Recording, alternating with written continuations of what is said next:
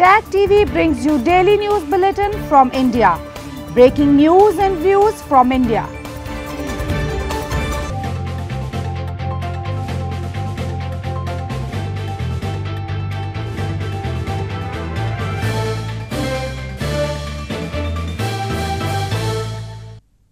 Good evening. Welcome to South Asia Newsline. I'm Uzma Jafri. Here are the top stories we are tracking for you on Friday, the 31st of July. Group of ministers review situation as India's COVID-19 tally crosses 1.6 million mark. Afghan president orders release of 500 Taliban prisoners as Eid ceasefire begins. And Muslims in southern India celebrate Eid with social distancing masks. And now for all the details. India's recovery rate from the deadly coronavirus has improved to 64.54%. Health Minister Dr. Harshvardhan said on Friday while chairing a group of ministers meeting to review the overall situation. India's coronavirus cases tally reached nearly 1.64 million on Friday with over 35,800 associated deaths.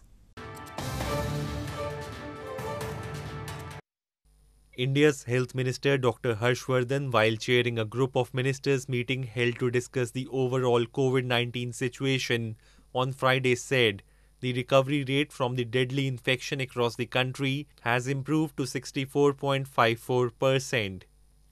Harshvardhan asserted that now the doubling rate has also increased to 21 days. He informed the Indian government has been focusing on increasing its testing capacity to tackle the outbreak, and said that in the 24 hours over 600,000 tests have been conducted. India has so far reported 1,639,350 confirmed coronavirus cases with 35,807 associated deaths.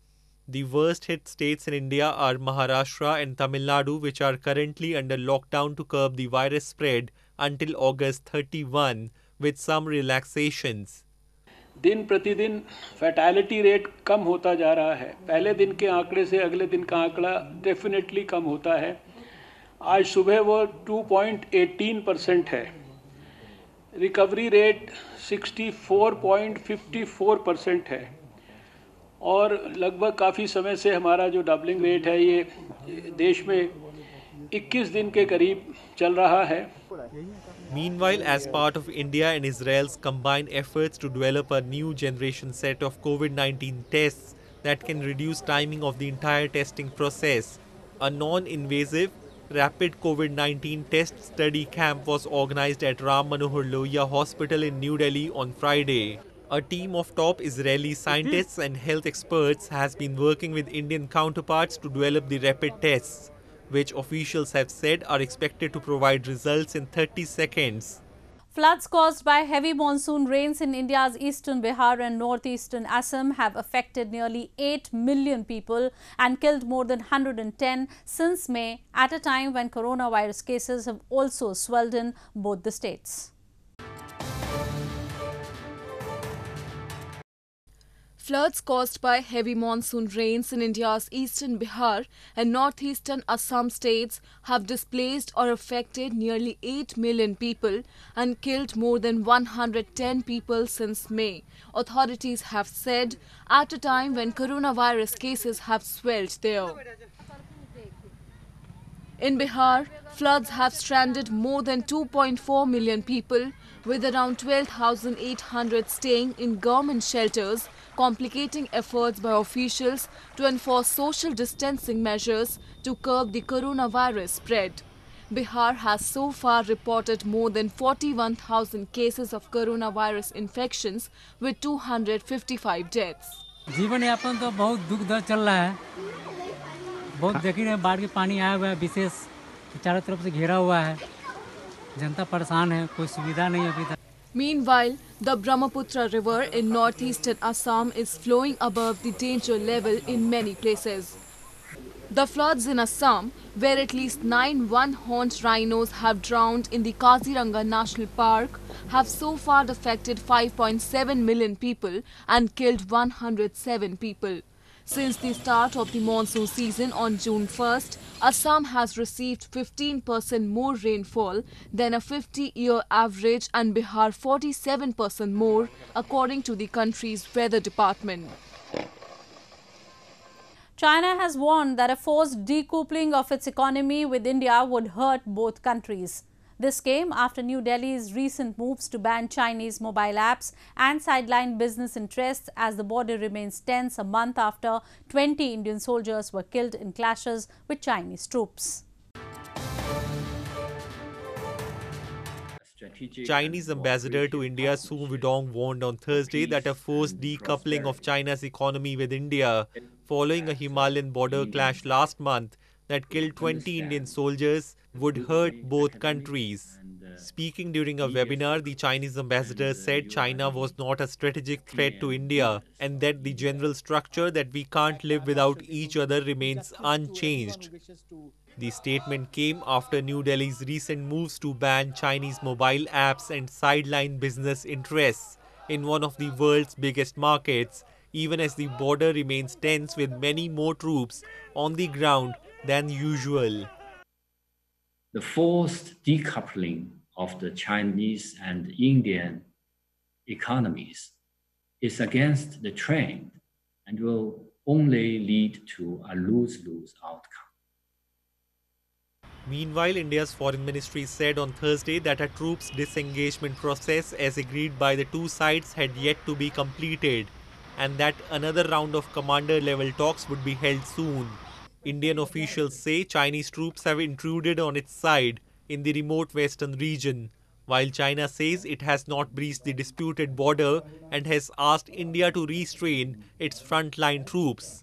We expect that the Chinese side will sincerely work with us for complete disengagement and de-escalation and full restoration of peace and tranquility in the border areas at the earliest.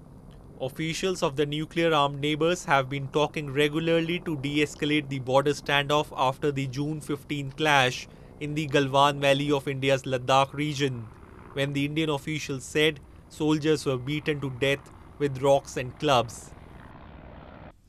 Moving on. A massive protest was held recently in Pakistan's Sindh province against enforced disappearances of political activists by Pakistani spy agencies and the army. The demonstrators demanded the immediate release of those abducted by security agencies. A massive protest was held recently in Qazi Ahmad town of Pakistan's Sindh province as people defy state terrorism amid the rise in enforced disappearances incidents of political activists by the country's spy agencies, including the ISI and the army. The protesters holding posters of missing Sindhi political activists participated in march as they demanded the immediate release of those abducted by security agencies. Organized by the Sindh National Voice, the protest included a large number of women and children whose family members have been missing for months and years. Human rights activists have long accused that Pakistan Army uses torture, enforced disappearances, extrajudicial killings and political repression as tools to silence voice and struggle of Sindhis. Activists have also been highlighting the plight of minorities worldwide for the past several years to seek help from the international community and human rights organizations. In news from Afghanistan, Afghan President Ashraf Ghani, while addressing the nation on the occasion of Eid on Friday, announced the release of 500 Taliban prisoners as part of the US-Taliban agreement signed earlier this year. This comes at a time when the Taliban has announced a 3-day ceasefire in Afghanistan during the Eid festival. Afghan President Ashraf Ghani, while addressing the nation on the occasion of Eid, ordered the release of 500 Taliban prisoners in response to the group's 3-day ceasefire announcement. Ghani, while hoping for the extension of the truce on Friday, said the 500 prisoners are not part of the list given to Afghan government by the Taliban and that these inmates will be released within the next 4 days. The president said he does not have the right to decide on the release of those 400 Taliban prisoners who are accused of serious crimes. Therefore, a Grand Assembly of Afghan elders will be called to decide on the release of the 400 Taliban prisoners. According to Ghani, the Afghan government has so far released 4,600 Taliban prisoners. This comes as the Taliban also completed the release of the 1,000 prisoners called for in the peace agreement signed with the US in Doha earlier this year. A 16-year-old girl in Afghanistan is looking to ride her own path and inspire other women as a motocross athlete. She hopes to inspire others to pursue the tough sport in the country where the outcome of peace efforts with the Taliban could lead to restrictions on women participating in athletics. Making jumps over dirt mounds in her tracksuit and padded helmet, 16-year-old Nagin Afshar could be any motocross enthusiast in the world. But she's riding in Afghanistan, where the outcome of peace efforts with the Taliban could lead to the hardline group putting in restrictions on women participating in sports and an end to her passion. Afshar was born in Afghan capital Kabul after the collapse of Taliban era, and she joined the Motorcycle Federation of Afghanistan nearly a year ago to do motocross, an emerging new sport in the country. She said she hopes to inspire women of her generation to take alternate paths and show the world another facade of Afghanistan. وقتی آمدم موتورسیکل سواری آقایانه دیدم، بچهای تیم دیدم، واقعا ما هدفم این شد که بتانم برای خانمای افغانم یک الگو شوم که اونا میتونن این ورزش سخت و که خانم دیش نیست پیش برده بتونن. ما کوشش کردیم که اولین خانمایی باشیم که در این راه قدم گذاشتن و انشالله بتونیم دیگران هم تشویق کنیم. The Taliban ruled Afghanistan from 1996 to 2001 after seizing power following years of civil war and imposed many restrictions on women, including preventing them from doing any types of sports. Observers said that after the signing of US-Taliban agreement in February, the inter-Afghan peace talks could result in the hardline group taking on a formal role in government and their possible return to power. Muslims in India's southern Kerala state celebrated the festival of Eid al-Adha on Friday with social distancing and masks amid coronavirus concerns. Mosques out of containment zones in the state allowed limited entry of few worshippers for prayers. Muslims in India's southern Kerala state celebrated the festival of Eid al-Adha on Friday after the festival moon was sighted in Middle East countries amid concerns for coronavirus. While most of the mosques in the state disallowed prayers owing to the rising virus cases, some out of containment zones allowed limited entry of few worshippers for prayers. Mass prayers and gatherings were not observed anywhere in the state. ഗവൺമെൻറ്റിൻ്റെയും അതേപോലെ ആരോഗ്യവകുപ്പിൻ്റെയും നിർദ്ദേശങ്ങൾ പാലിച്ചുകൊണ്ട് മാത്രമാണ് നമ്മൾ ഇന്ന് ഇവിടെ ബലിപെരുന്നാളിൻ്റെ നിസ്കാരവും ഖുതുബയും എല്ലാം നിർവഹിച്ചത്.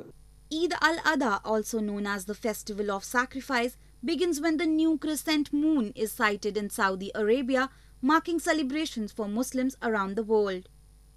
However, some Muslims prefer to celebrate the festival as per the moon sighting in their homeland. Meanwhile, residents in neighbouring Pakistan's Karachi city were seen taking their sacrificial cattle for a clean wash just ahead of the festival to be celebrated on Saturday in the country. During one of the two most important festivals of the Islamic calendar, Muslims around the world traditionally purchase livestock, and after slaughtering, the meat is distributed among family, friends and poorer members of the community. Well, that's the way it was in South Asia this evening. Before we conclude the top stories once again. Group of ministers review situation as India's COVID-19 tally crosses 1.6 million mark. Afghan president orders release of 500 Taliban prisoners as Eid ceasefire begins. And Muslims in southern India celebrate Eid with social distancing masks. Now our viewers can watch the show on SouthAsiaNewsline.com. You can also visit us on Facebook.com/SAsiaNewsline and follow us on Twitter @SDJNewsline. That's all in tonight's edition. We will see you same time next week. Have a great weekend. Good night.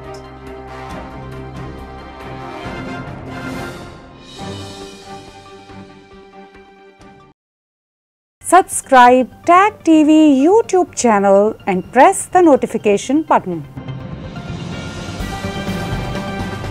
Subscribe TAGTV YouTube channel and press the notification button.